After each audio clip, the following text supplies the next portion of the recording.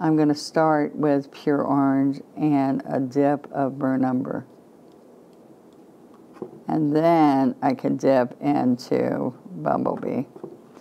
All right, so this should be this color. Look at that. All right, so right here, I went right here with the burnt umber on the outside edge, and I started blending that in.